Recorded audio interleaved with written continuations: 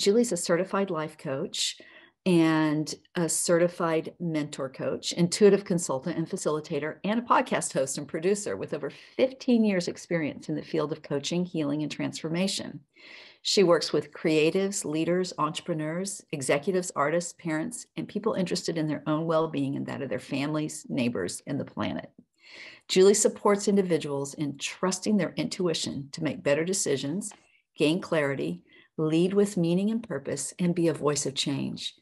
Julie supports people in all areas related to leadership and decision-making, career, personal development, and life transitions. She's the host and producer of Julie in Conversation, which is a live weekly podcast featuring best-selling authors, scientists, psychologists, and thought leaders contributing to individual and collective healing and change. She's based in Montreal, Canada, and works with individuals and groups worldwide. I'll introduce myself briefly. Okay, so I'm Alane Freund. I'm an international consultant on high sensitivity. I've been in the mental health world for about 3 decades. And although when I'm doing these online things, I'm not a therapist. I'm just me with my life experience. I mean, sure, I bring that lens of being a family therapist, but and my experience working with highly sensitive families, but I'm not your therapist today, just a consultant. And that's how we're both here. We're also, I put somewhere in one of the descriptions, Julie, I said we're HSMoms on the street. Yeah, so that's for sure. So we're in the trenches with all of you. Mm-hmm. So thank you so much for being here. So this is a mini workshop, as Julie was saying, and we're here to answer any of your questions. I think I want to just encourage folks, if you didn't register on the Eventbrite, to go look at the Eventbrite for this event and for our Friday workshop. They're both called Parenting Sensitivity, Behavior, and Discipline from Launch to Birth, because we put a bunch of little videos that Julie and I made for our last month's workshop. And we answered so many questions and we just got going. That was on emotions and empathy and reactivity. And there's just so much content. We're like, we have to do this again. I love that you suggested that, Julie. But I wanted to say that I always want to make these workshops, the subtitle be "An ounce of prevention is worth a pound of cure." Because when you're having discipline problems and behavior problems with your highly sensitive children, it's almost always preventable. Now, I bet you don't believe me because you're in the fray. And it's really hard. And I'm not remotely sitting here pretending that I prevented all of it in my family while I was raising my child. No way.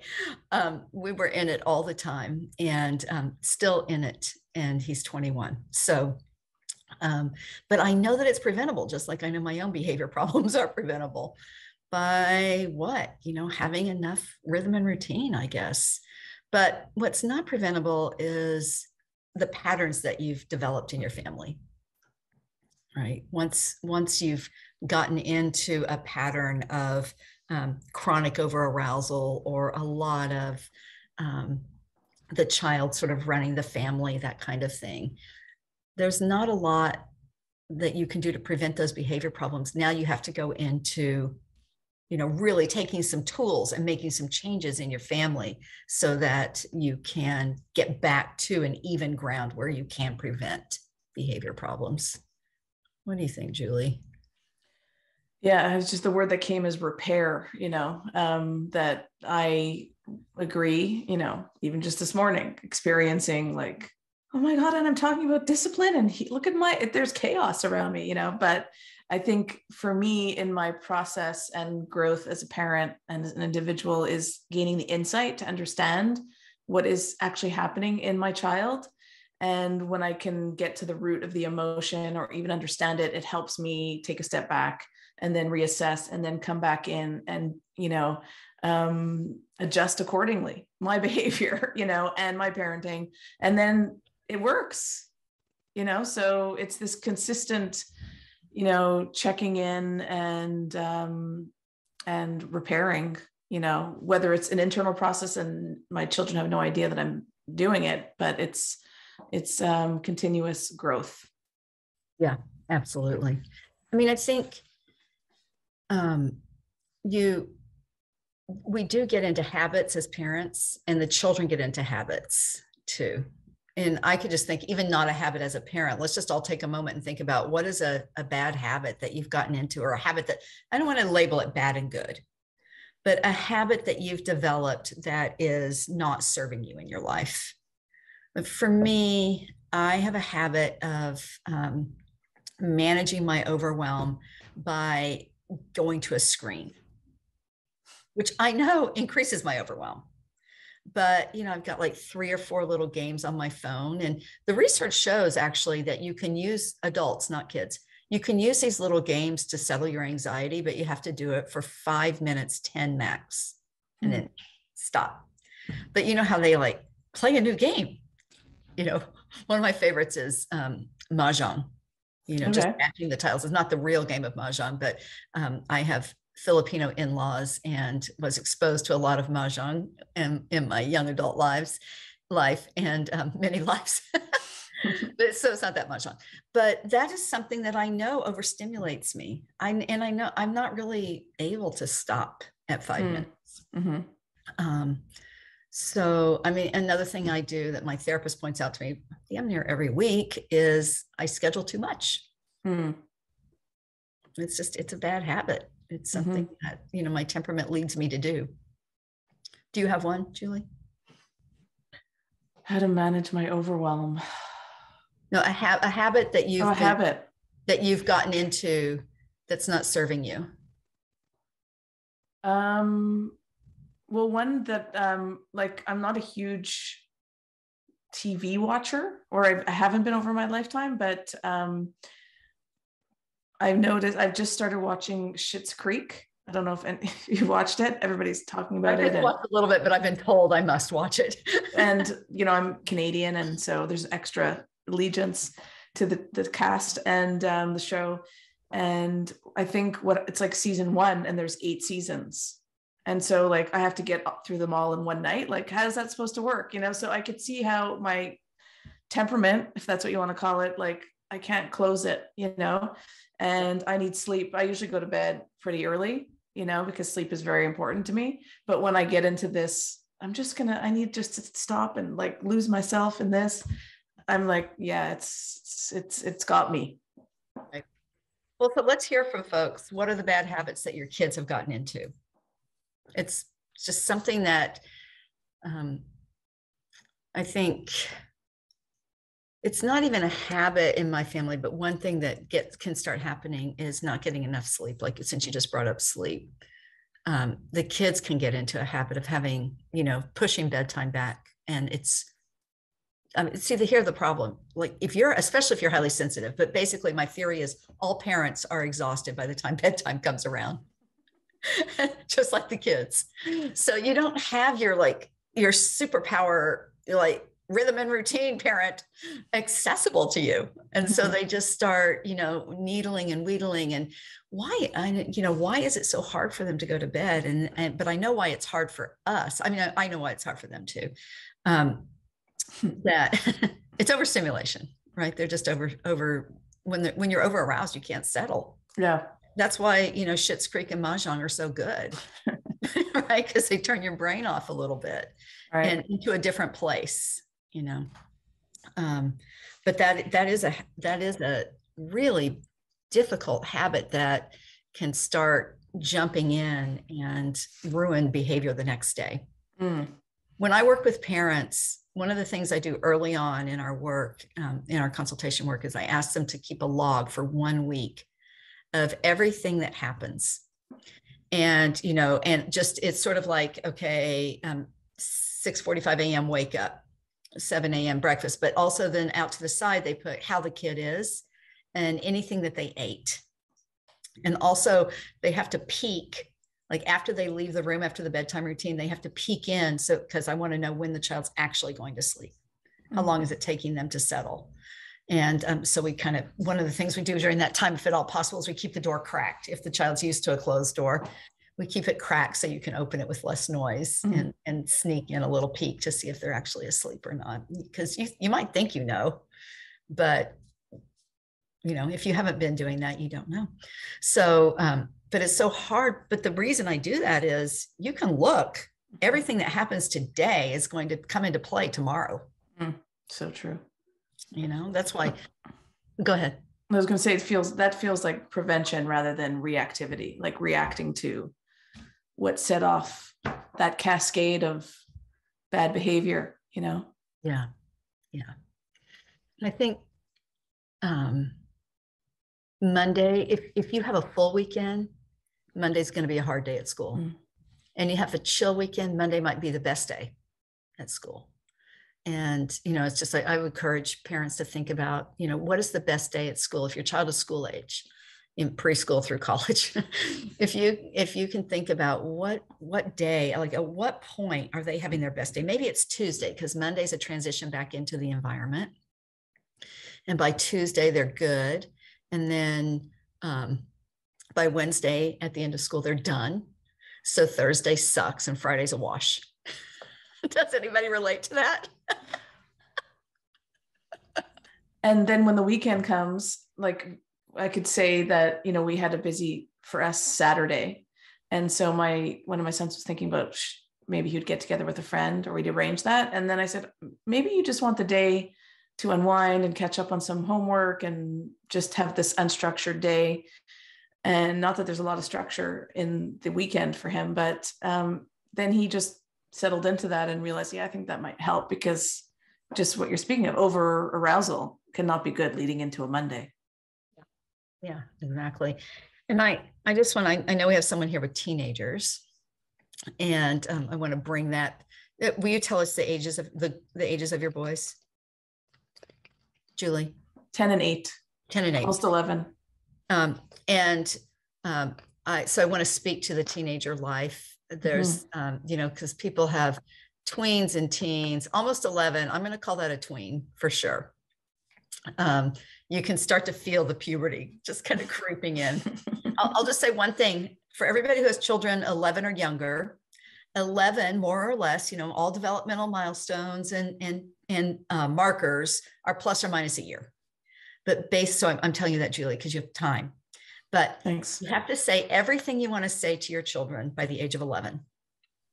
Because after that, their peers' voices are equal or louder. I have a month. Yeah. No, but plus or minus a month. So go for it for the year. I mean, okay. I'm not kidding. Say everything you've ever wanted to say. Talk about, those of you who saw my recent live video, talk about, littered beer cans and what that means and how judgment changes. And if you drink and you feel a little loose, if you have a cocktail or a glass of wine in front of your children, you feel a little loose, you say, wow, I'm noticing that I feel different. And, this would be a good time to manipulate me to go to bed late because my judgment is off, but it's to really, whatever it is, that's just my kind of off the cuff thing. I'm always doing paradoxical interventions on my kid. Oh, here, I'll tell you how I kept, before I go to the teenagers. Well, this is a teenage intervention. I'll tell you how I kept my child from having unprotected sex in high school. Although most highly sensitive children will not have sexual relationships or even steady partners in high school. Many, if not most. The reason is we're a little slower to develop, and school is so overwhelming. I'll never forget in 5th or 6th grade, my son started going to sleepaway camps, and one I really loved, he went to Great Books Summer. Wow, is that a fabulous camp? And they have it at universities. So as early as middle school, the children can go for a week to 3 weeks, and they study great books, and they use a Socratic method. And it sounds boring in a way. It is so not. They build these little pods of kids, and they discussing like life while they're discussing a little bit of whatever. And they do a really nice job of using a diverse group. And it's not like they read Plato, the entire book. They give them an excerpt, and then they make a play about it, or they do art about it, or it's just insanely cool camp. Anyway, my highly sensitive boys are very attractive to girls, right? Because boys in middle school, they're little jerks, right? I love boys. They're my sweet spot, but they aren't really they're just so immature, and the girls are starting to get really mature, and the girls are but then you get a sensitive boy who's got like a stronger emotional intelligence because of the sensitivity, and the girls love that. So this girl at camp started texting him. He had a phone, and I'm embarrassed to say, I'm a big fan of wait until 8. Wait until 8. Okay. Eighth. No, eighth. Eighth. Okay. I'm like 8. Grade. Wait, am I okay? That's the big movement, to wait until 8th grade for Okay. your child a phone. Anyway, but he commuted a long ways. And so he needed to have, all he had was text and phone. So regarding phones, don't get them one with the internet until high school, just only text and phone, like a flip phone. Anyway, this girl was texting him every single day. And he was like, oh my gosh, it's so exhausting. I said, that's how girls are. They need a lot of time and attention because they like to connect. They like to talk constantly. So the way you handle that is you actually don't reply every day. You wait a day to reply. Mm-hmm. So anyway, the girls can be hard for sensitive boys, and actually boys too. Asher's always had gay friends who I think were, really having crushes on him, and girlfriends, gay boyfriends and straight girlfriends who were just mystified by the fact that he was a sensitive boy. Right. And so that was appealing. Wow. You always drop so much practical wisdom that I'm jotting down. And you said but you shared that there was a paradoxical intervention around. Yeah. So thank you for bringing me back. I got so lost. So I said, this is a paradoxical intervention. If you don't want to have early pregnancy and STIs, you say, be sure if you get somebody pregnant that they will let me raise the baby. Because I really want to be sure I get a grandchild. Really? Yeah, really. I always said that to him. I'm like, just make sure if you have sex with somebody that there's someone that I can raise the baby, because if she gets pregnant, I don't want it to be a baby that's going to be raised by her parents or given up for adoption. I want to raise it. So just be sure you have that conversation with her. So anyway, there was no high school sex for my child. That was your sex ed intervention? Yeah. I used to be a sex ed educator, a safer sex educator in my 20s. So he got a lot more, and he was more. Yeah, I'm sure. Mommy. Okay. So for the teenagers, they are wanting to be adults now. So younger children are watching what you're doing, but older children are doing what you're doing. So once you have tweens and teens, you have to really watch what you are doing so that they emulate you. It's also so helpful to tell them stories, curated stories about yourself when you were their age or a little bit older. They always want to be older. So and are you already seeing this with your older son, that he just wants to be older? I see it with my younger son, actually. Oh yeah, that's because he's a little brother. Yeah, exactly. They want to be their big brother. Yeah. And as children start to hit puberty, then they just want to be adults. Mm. And here's the thing. It's very different with girls and boys, behavior problems. I have a family that I work with, and the girl is newly 13. And all she wants is to be independent. She just wants to make all her own choices. And, and that is normal for girls. Girls from 13 to 15, they're all about differentiating from the family and becoming women. So we have to find things. The way we prevent behavior problems with these girls is we find things that we can do with them that are womanly, that are adult, and also appropriate challenges for boys and girls. Like maybe, like I said, I sent my child away to camps at college, on college campuses. That's a great thing because they live in a dorm with a roommate. They go to the dining hall. I think even in 5th grade, he went to orchestra camp on a college campus. He hated it, but it was a really adulting. You had to travel across campus. You know what college is like when you first get there. So, so girls are extremely difficult, usually from about 13 to 15. It might be different for a highly sensitive girl, but I don't see the urge to be independent any different in high sensitivity. And boys just need massive challenges. Girls do too, different kinds. Let's see what questions we're having come in. Julie, you said you had seen one. I have one that relates to the post that you shared, speaking of paradoxical intervention, on high sensitivity and alcohol. You shared it when you were on the walk with your 7-year-old friend and her mother and the horses, and there were beer cans littered And so you had this great, insight into how could you intervene right there. And so somebody was asking, you said that there are usually fewer problems with alcohol in highly sensitive children, youth, not children, youth. How do you see the connection between highly sensitive and the sensation-seeking characteristic that I see in my highly sensitive child? There's lots of research to say that sensation-seeking is highly correlated with alcohol use in young people. And so just curious how you see that. That's a perfect segue because it's kind of what we were just talking about. I think, all teenagers are high sensation seeking. Hormones. Right. Hormones bring it on. I also say all teenagers go through pretty much every personality disorder that's in the Diagnostic and Statistical Manual, right? You're going to have them be narcissistic. That's a normal teenage status. You'll see them be avoidant. That's very normal for teenagers. And you'll even see them be borderline. And, they go through all of that. And borderline personality disorder is a really complicated, difficult place. But one of the things that you'll see that is when they're splitting, the parents or the teachers or the teacher and the parent, and they're making one all bad and one all good. It's that all or nothing thinking. So the thing about the hormones is it makes everything more extreme. So it's a really good question about high sensation seeking HSPs or teenage highly sensitive people. They do still have the urge to experiment and to push the limits. And one thing that I find a little frightening in our world right now for highly sensitive children is all this talk about microdosing with hallucinogens. There is a lot of interesting evidence about using hallucinogens in microdosing with psychological treatment. But you can just imagine your highly sensitive teenager reading a book about it, or probably seeing a YouTube video about it, and then saying, wow, that's fascinating. I wonder if I could really manage my anxiety by microdosing on psilocybin.